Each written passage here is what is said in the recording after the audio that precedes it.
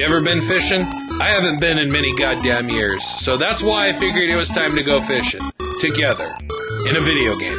Today's review is The Black Bass, which was developed by Gamu and published by Hot B Co. It was originally released on the MSX computer in 1986 and was later ported to the Famicom in 1987 in Japan. It was not released outside of Japan, and in this review I'm just going to check out the Famicom version. Now, The Black Bass is the first game of a somewhat well-known series from the 8 and 16-bit era that had to do with fishing. Matter of fact, it was a sequel later on that I actually played quite a bit of back when I was a kid. But I didn't even know about this game until about 4 or 5 years ago. I was doing a little research and I came across it. So in the Black Bass, you must catch as many black bass as possible from sunrise to sunset. You may select a ranked game or a beginner. Of course, with a ranked game, it requires a password. Then you go on and select a location on the lake to start at. Then a lure you want to use to cast out. Then, of course, you get to cast out and you wait for a fish to bite. You can lure a fish in by moving it around, and if it bites, you can reel it in. Too much reeling could cause the line to break and loss of the fish and lure.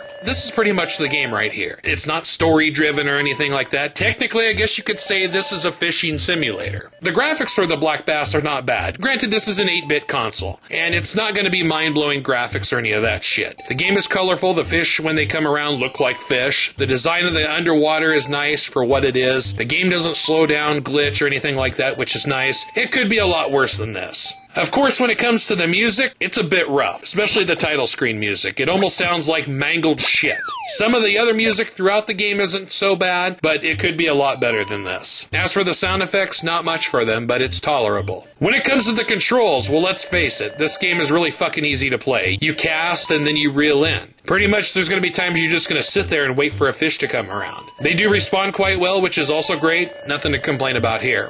The Black Bass on the Famicom is an okay fishing game. For it being on an 8-bit console like this, it could be worse than this. Personally, I don't think it's the best game of the series or best fishing game I've ever played during the 8 and 16-bit era. It's playable at best. The graphics are okay, the music is not that good, and the controls are simple and easy to understand. If you want a copy of the Black Bass, there's a few copies on eBay. One for $11.99, one for 99 cents, $2.06, $5.39, $1, and prices in between. Not bad. I think $11.99 is a bit much, especially for a simple fishing game, but it could be a lot worse than this. Now, when it comes to sequels, there's a handful of them. Like I mentioned earlier, I talked about the Black Bass on the NES. That was released in 1988. The Blue Marlin on the NES. Super Black Bass on the Super Nintendo. Black Bass Lure Fishing on the Game Boy. Bass and Black Bass on the Super Nintendo. Big Bass World Championship on the PlayStation. Black Bass on the PC. American Bass Challenge on the Game Boy Advance. And then there's Super Black Bass 3D on the Nintendo DS. And if I recall, there's a few more in there somewhere.